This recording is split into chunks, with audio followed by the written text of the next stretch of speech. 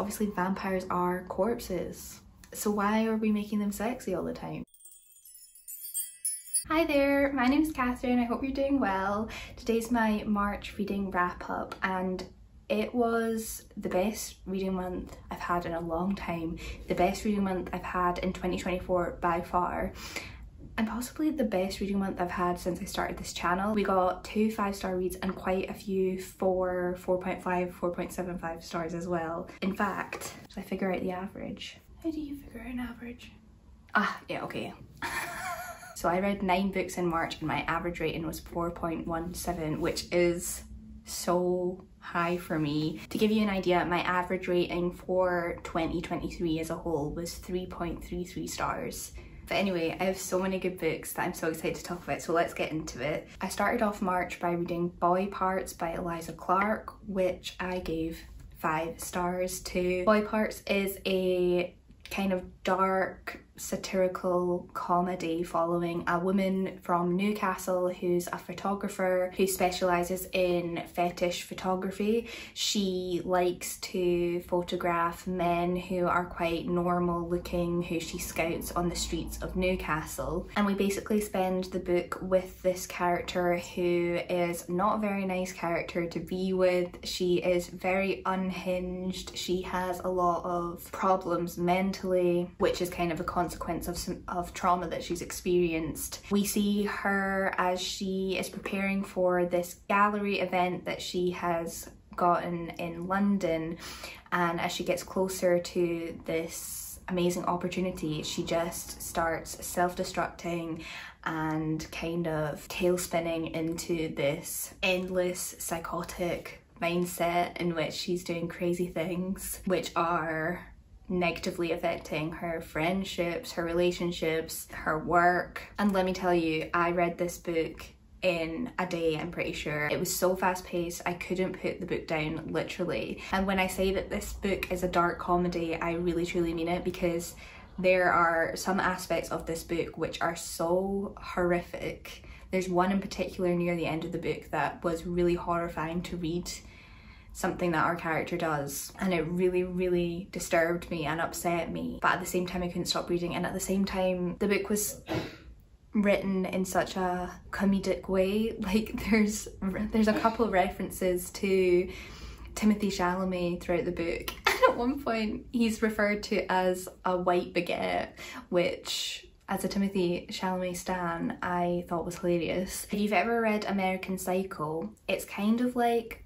American Psycho but through the female gaze. It's got the kind of disturbing grittiness of American Psycho, but the protagonist is a woman, and so everything that she does in the book is kind of like an entirely different lens to how you read American Psycho. I think there would be so much to unpack in a compare and contrast with the 2 books and the 2 characters. I just loved it so much. It was funny, horrific, disturbing, and Eliza Clark's writing style is just so immersive. I loved it so much that I went straight on and I picked up Penance. This is Eliza Clark's other published book. She published this in 2023, and I think I loved this book even more than I loved Boy Parts. This was a 5-star for me as well. And in this book we're following a morally grey journalist. It's alluded to that he has had some trouble in the past with how he portrays the truth as a journalist, but we are put in the place of him as our protagonist, and he is writing a book on a really famous murder case in a small town called Crow-on-Sea, where a girl was horrifically tortured and burned to death by 3 other teenagers. And the book is written as if it is an actual true crime that happened, and I think I did look into it, and I think this was kind of loosely based on a crime that happened in America, which is so interesting because I think Eliza Clark's whole point of this book is to critique true crime and how we consume true crime, but she is doing that by taking influence from a real true crime that did happen. So then is it kind of negating the point? Would it have been better if she had like made up a completely fictional crime? I don't know, or maybe that was the point, to make us even more critical about the book. The book is split up into sections which focus on a specific girl who's involved in the crime, starting with the victim and then going through the 3 girls who allegedly committed the murder. One, it's a really good true crime thriller. I really enjoyed reading it for what it was, but then it's got that added layer on top of it that I was saying, that it is truly like a critique on how we are consuming true crime and kind of the ethics behind that. So while you're reading it and while you're enjoying it, at the back of your mind you're constantly being like, should I be enjoying this, because this is a horrible thing that happened. And it makes you think of like real life murders that you may have listened to a podcast about or watched a YouTuber do a makeup tutorial while they tell you about it, and kind of the ethical way we're consuming stories like this and what it does to victims' families, whether it's become more of a money grabbing empire. Like, if you really look at it, it's really crazy that true crime is a genre that we consume when this is actually people's lives and that really happened. As you can tell, this book made me think. The ending of this book is incredible as well at kind of hammering that point home.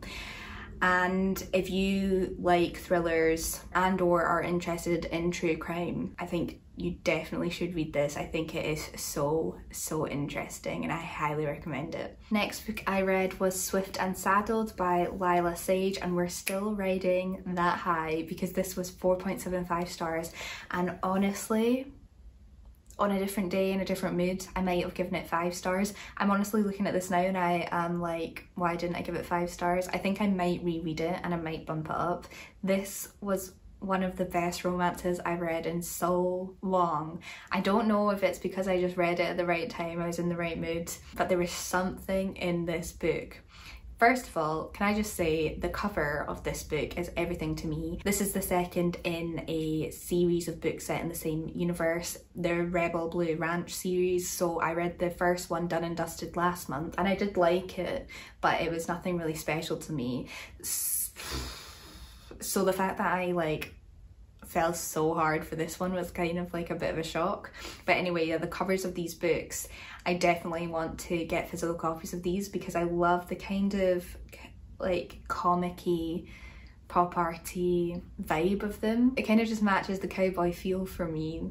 This is a cowboy romance. I want physical copies so I can look at them all the time. So this is a city girl goes to a small town, meets cowboy romance. Our main girl is Ada Hart, who is a interior designer businesswoman who is trying to get on top of her life following a really short-lived, not very good marriage. And she finds herself in Meadowlark, our town where Rebel Blue Ranch is, because she is going to be working on interior designing a new project on the ranch where they're turning this old building into a guest house basically, so they can have holidaymakers come and stay on the ranch. Our guy that she ends up falling in love with, spoiler alert, is Weston Ryder, who is the youngest brother on the ranch who we met in the previous book.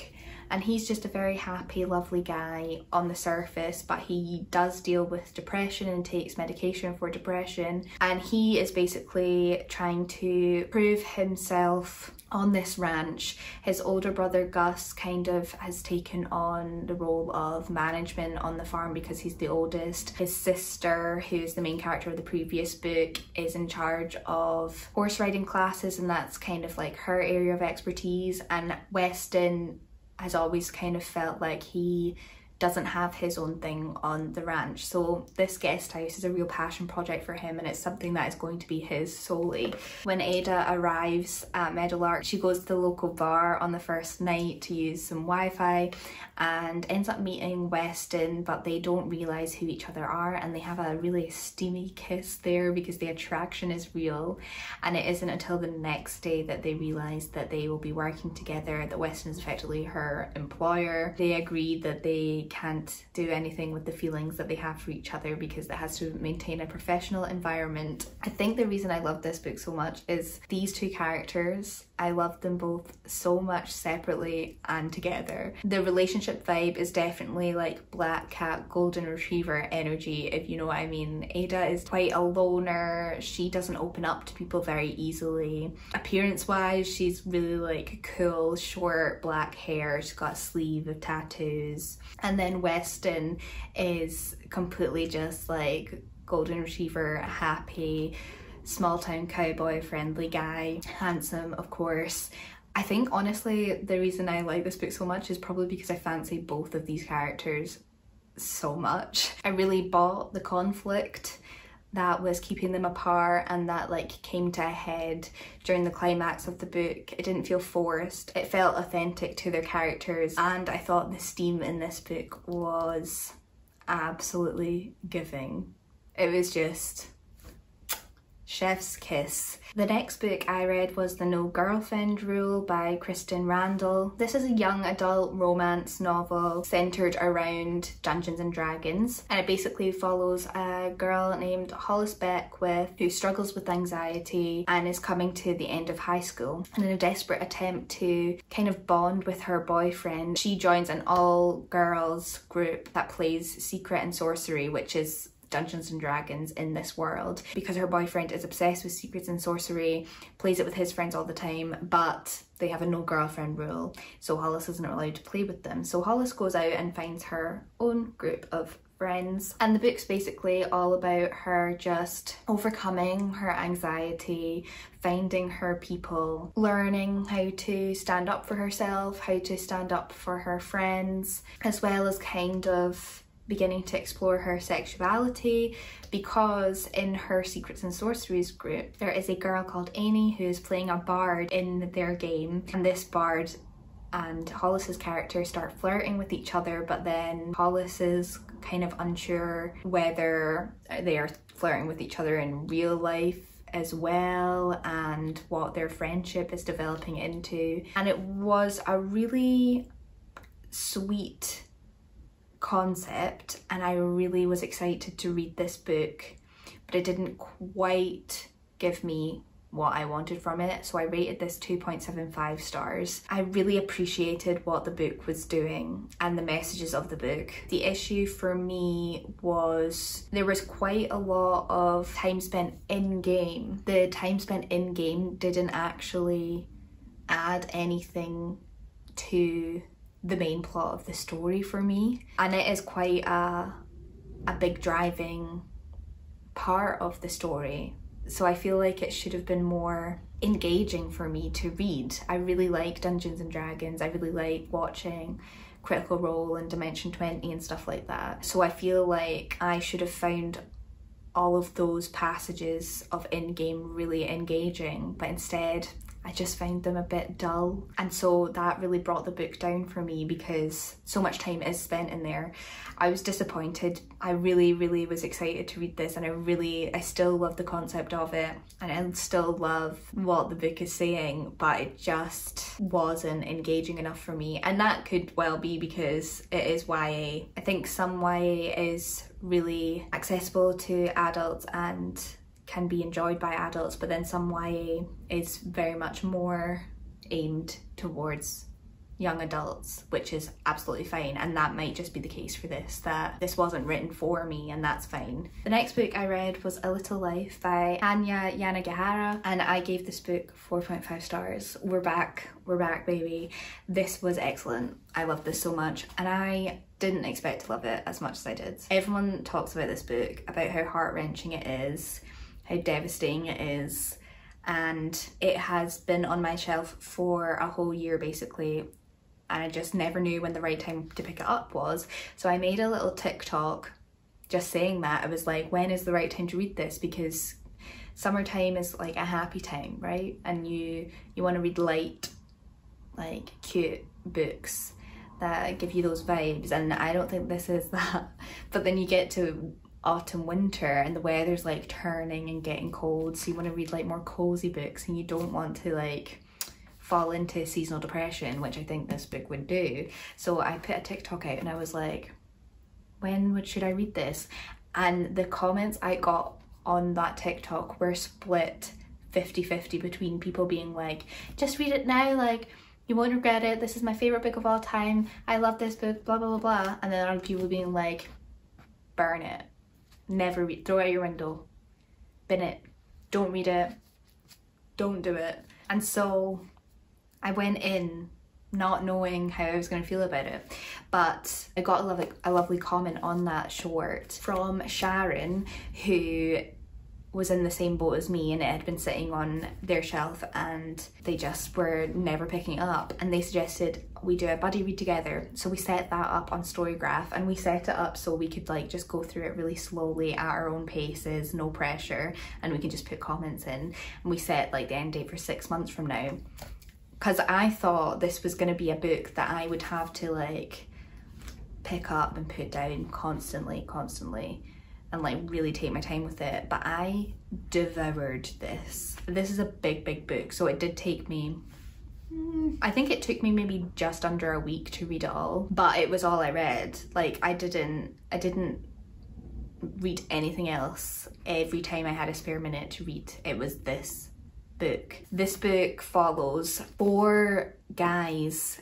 who live in New York and their lives basically, and it's got a specific focus on one of these guys called Jude, who has had a really horrific time of it, to say the least, but his friends don't really know what has happened to him because he won't tell anyone.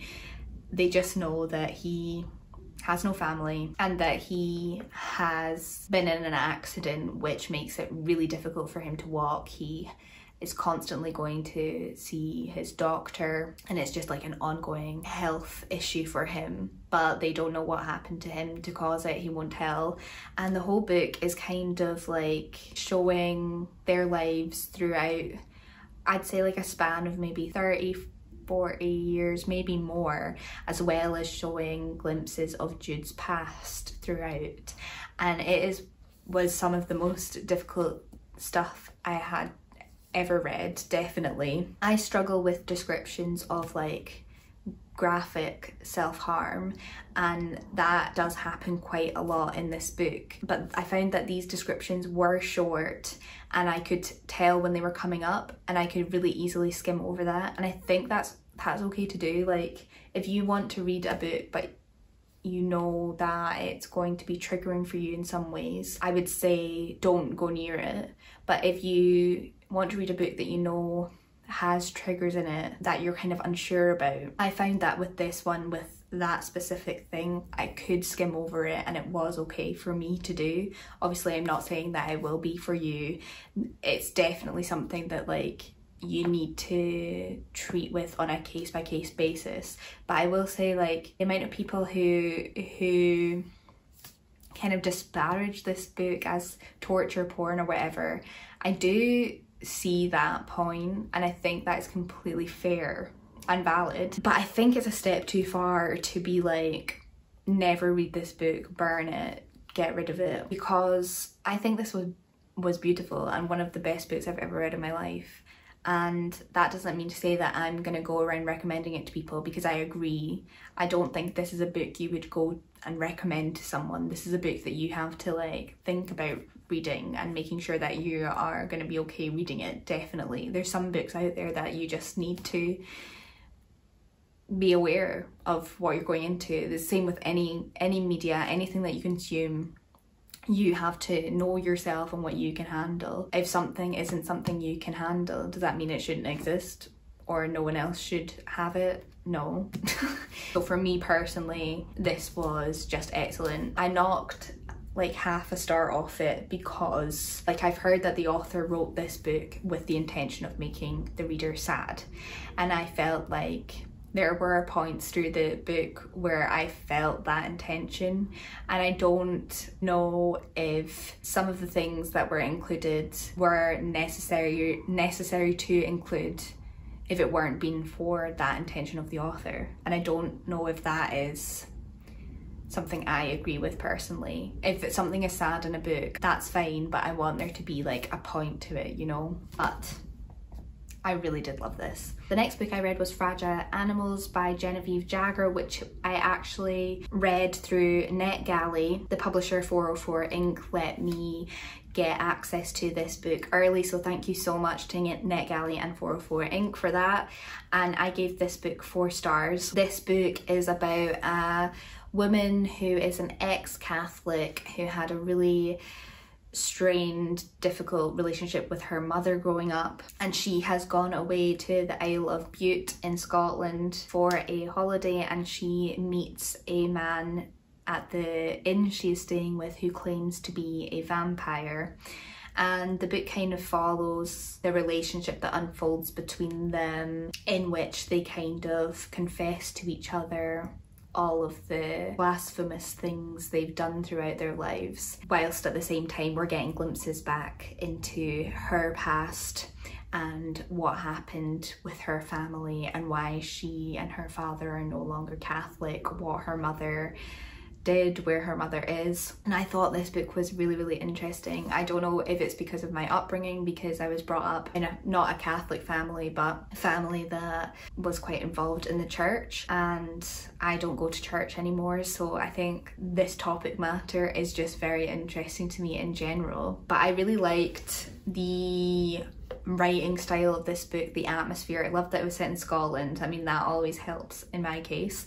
My favourite part about this book, I think, was Jagger's take on the vampire as a supernatural being. We're like drowning in vampire content since like Buffy and Twilight and Vampire Diaries. There's like endless vampire content out there where the vampire is made to be like bad boy, sexy, like seductive, sultry. But in this book, the guy is not any of that. He's kind of just like a normal guy, kind of dirty and gross sometimes, and he's kind of written in a way it's like he's kind of decaying, which I thought was so interesting because obviously vampires are corpses.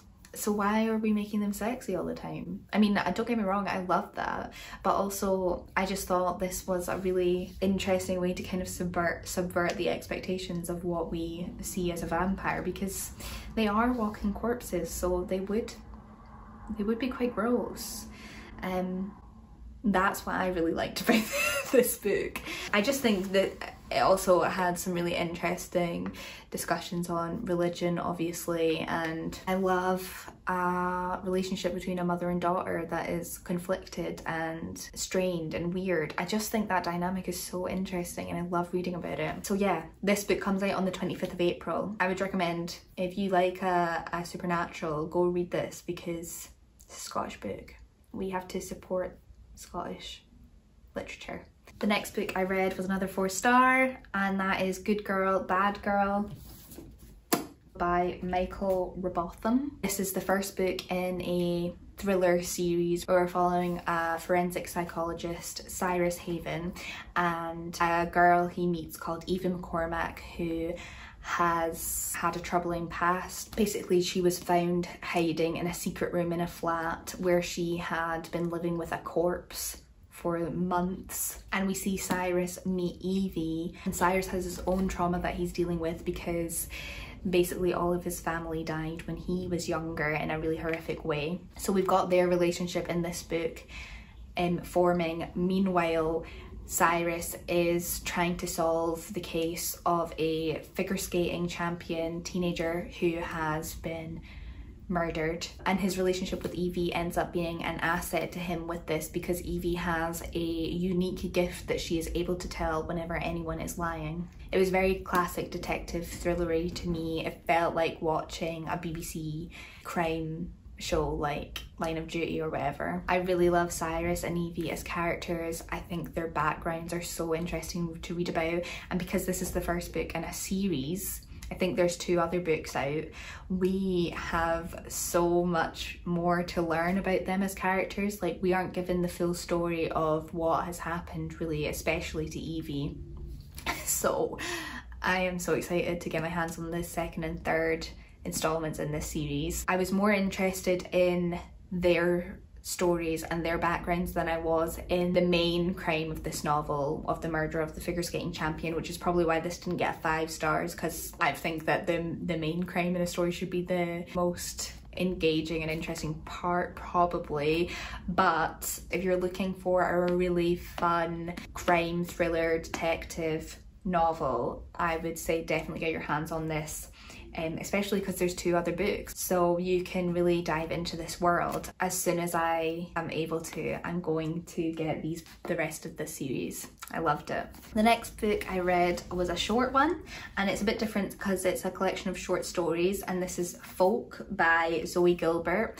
This I got as a blind book at Toppings bookshop in Bath, and what a good blind book to get. This was so up my street. I gave it 3.5 stars, so not my favourite read of the month, but I also think that's fair with a short story collection. A 5-star short story collection would mean that every short story was 5 stars for you, right? And that's difficult to accomplish. But the cool thing about this collection is that all of these short stories in it are intertwined with each other, and they all take place in this imaginary fantasy island called Neverness, where the blurb says the villagers' lives are entwined with nature, its enchantments, seductions and dangers. It's very kind of horror in a kind of Angela Carter way. Each short story is kind of written like as a dark fairy tale. But what I especially like about it is that if you read the short stories in the order they come, which I think most people would, is what I did, you start off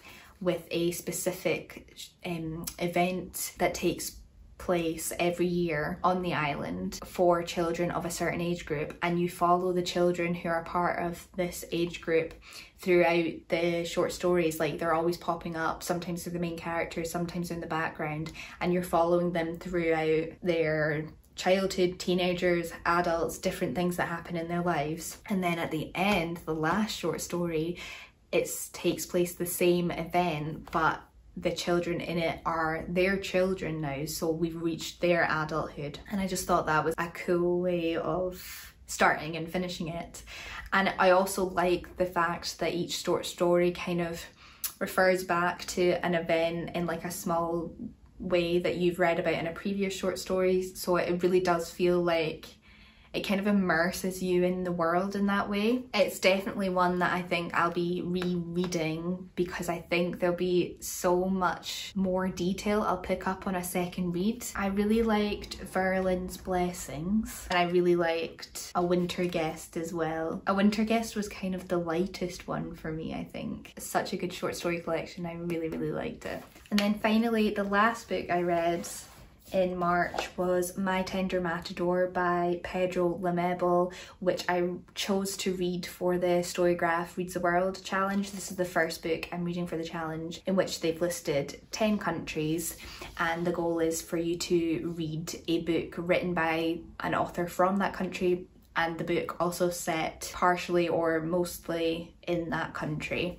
So I did some research and I decided to read this book. And this is set in 1986, whilst Augusto Pinochet was in charge of Chile, and leads up to an attempt on Pinochet's life that took place in 1986. But it mainly follows a drag queen who is known as the Queen of the Corner in the neighbourhood that she lives in Santiago, and her relationship with a young man who befriends her, and she starts letting him and his friends use her flat for meetings and to store strange boxes in, and it's basically revealed that they are part of the rebellion against Pinochet. I have very little knowledge on kind of the history of Chile, so I was going into this very blind. I didn't really know anything about Pinochet as a leader.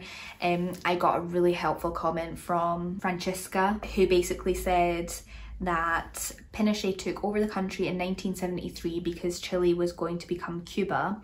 The people of Chile demanded the military take over, and so they did, but the problem was that Pinochet overstayed his welcome. That comment was so helpful for me for contextualizing before going into this book. So thank you so much to Francesca for telling me that. I will say though, this book was very good at giving you enough information so that if you are like me and going in with such little knowledge about the events and about like the political context, I feel like the book does contextualize it for you enough in a way that's not like boring or overwhelming, but it really situates you in this time and place. It's quite interesting because whilst most of our time is spent in the perspective of the Queen of the Corner, it does cut away to Pinochet as well, and so he is a main character in the book, and what his life was like leading up to the attack on him, his relationship with his wife a little bit. We're kind of seeing the two sides of what was leading up to this event. I went into this quite like just unsure whether I was going to enjoy it. The good thing about the challenge that I'm doing is that it's kind of like forcing me to go out of my comfort zone of reads. It's forcing me to make sure that I'm not reading books solely set in places I'm familiar with and cultures I'm familiar with, which is always good, but it also means that I am going to be taking chances on books that I might not enjoy. So I was nervous, but I really loved it. I loved the writing style. I think I read this in maybe like a day and a half. It was short, which I think made it so that every page was there for a reason. There was always something important happening. The main thing I loved about it though was the character, the Queen of the Corner. She was so funny but also so heartbreaking. Her relationship with the young man who she befriends and falls in love with was beautiful. Really beautiful, and it was really interesting to read about a history that I had no prior knowledge on. I feel so happy that I enjoyed this as a book, but I also feel like I actually learned something and grew as a person. I will say that there are quite a lot of slurs throughout this book, mainly spoken by the Queen of the Corner, but it is quite frequent, which was quite shocking. So if that's something you'll be sensitive to, just be aware of that. And I also will say that I think it only got 4 stars for me because the ending of it was quite abrupt. So I didn't know where I felt like I was left with at the end of it. I felt like I needed a bit more closure for me with this character, but it was really great, really fantastic. And that's that. Thank you so much for watching. I hope you've enjoyed this video and I hope you had an amazing March. I hope you read a lot of good books and you had a good Easter break if you had one. What a time. So many good books. I hope you have an amazing upcoming week and I will see you in the next one. Bye!